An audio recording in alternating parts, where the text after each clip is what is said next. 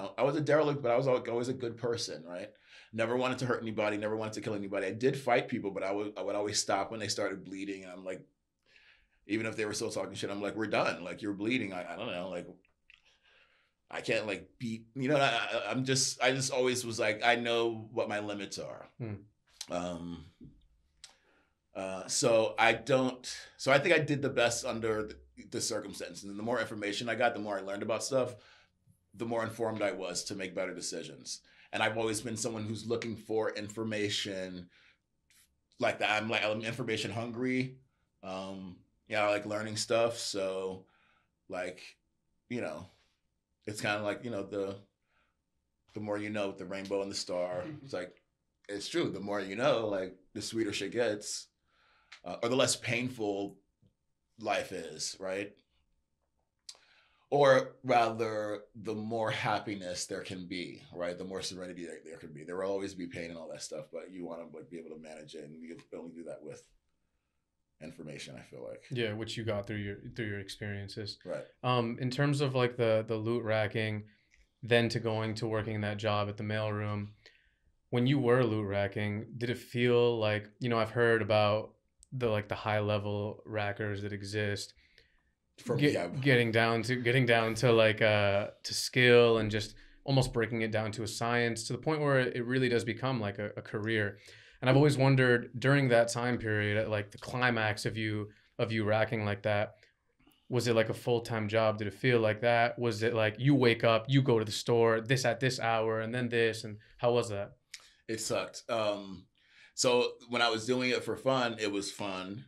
And then when I was like an adult and I needed money to pay for things and to pay rent and to, it totally sucked to have to rack for money, right?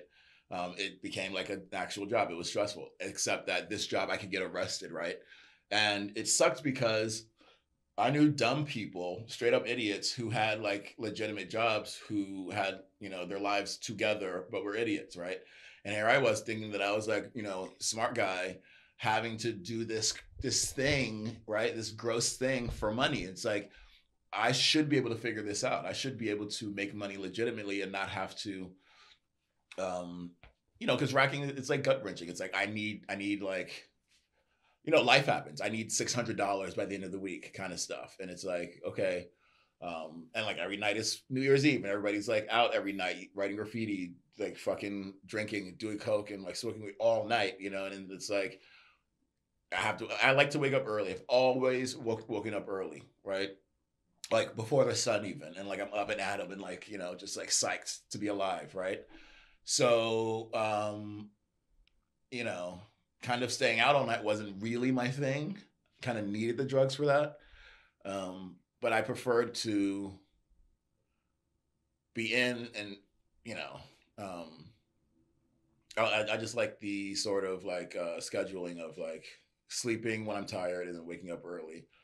And then, so rehab was like really good about I have these spots. We hit that spot like 2 weeks ago. Now would be a good time to circle back to that one. He may have even had a racking book, which is super dumb. But like back then, it was like, a great idea. He was super tech. But, we mentally knew about what spots we wanted to hit, and we would hit them methodically. And, um, you know, it was fucking whack. So like we were good, right? And it was good to have somebody to do it with. That takes a lot of the edge off. But we couldn't necessarily do it all the time because we're two different human beings and we have different lives going on. So sometimes we'd be like, yo, I need to go racking. And I'd be like, okay, go racking then. And he'd be like, I need to go racking, Kun. Like, come on. And it's like, all right, cool. We'll go racking. Or and that just sucks. Yeah. You know what I mean? I'm not even gonna like pretend like, but I was like super good. Like, right? I at one point I thought I was convinced I was the best rocker in New York City. Although there was Hefs who was super good, and I'm not sure that I was ever better than him. But I think before I knew that he was around, like it was like me, Adder, and Hefs. I think were the best rackers at some point. Um, that could rack anything from anywhere at any time, pretty much. Can like always come off. You know what I mean? Like to some extent. You can't always, but. Um, yeah, that shit was fucking horrible. As I remember, just like after I moved out of Paul's place, roommate situation, having to pay rent, being cool guy, staying out all night, and like somehow like needing to like fall back on racking to like because I would spend all of my money that I got from a life or whatever job. You just spend it. You know what I mean? You get money to spend, like no value. That was the problem with racking, is that Mm. money really didn't have the value that because wasn't working hard for it. And then when I was working hard for it, it didn't seem like a good return on the effort, right? Meaning when you were working a job and getting paid. No, no, no. The racking. It was like yes, while I was working and I would still need to go racking to supplement my income, the racking didn't seem to be giving me enough, Mm. right? I'm like, I should be paid more for racking. I'm that good. This isn't paying me enough. And then we found different things to rack that were paying more, which was actually bad because then I was like racking more. Um, so it took me. So I was like, but I was like aware of this. I was aware that it sucked, that I'm too smart for this kind of like it's just not the way I want to see myself in the future. But like street cred, right? So like, and I'm good at it. So, but like, I don't want to have to do this. I haven't even like, I hadn't begun to explore any kind of like legitimate sort of like source of income other than just kind of like working at the homie shoe store or whatever. So, which doesn't really go anywhere either. There's no upward mobility there. You have to sort of still make something of yourself. And that really is work also that I have Mm. to invest time and effort into, which was not good at. I was not good at working at something. So like everybody else was like either in college, right? Or had like, or were close with their parents, right?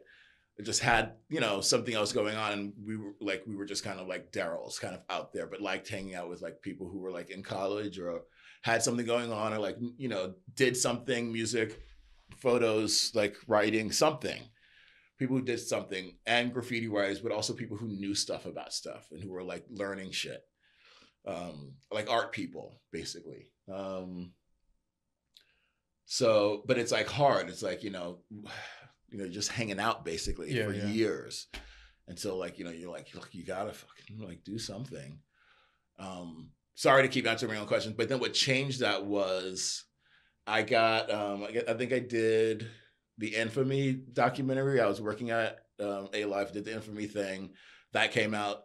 The police saw it, or Vandal Squad saw it. They like came into A Life with stills from the thing, and they were like, "Yeah, you're under arrest." And I was just like standing there at the podium, like, "Oh, okay. Oh, okay. Oh, this is okay. This is happening right now. Okay." And then went to jail, and then like, so long story short, and I hated court. I was just telling someone the other day, like, I haven't been to court in so long. It's like the court, sitting in court in those fucking like benches and like the whole thing of like just being in court all the time for something. And I haven't been in court in so long. And I'm like, I do not miss that for anything. Anyway, the I was on probation for 5 years from that, right? And right, I mean, yeah, I mean, but also like whatever, like, it's like 5 years probation. With the exception of like having a shitty probation officer that didn't understand how awesome I was, and then having to do like drug tests that I thought I was beating because I was drinking the orange drink from GNC. Thought, emphasis on thought.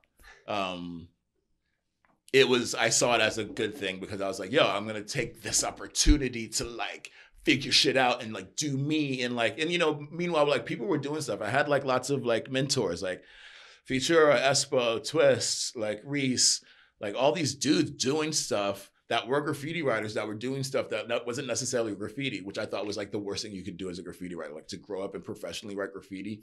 Gross. So I was like, but you don't have to do, you could do whatever.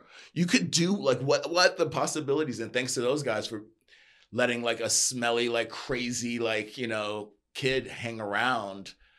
They saw something in me that I didn't even see in myself.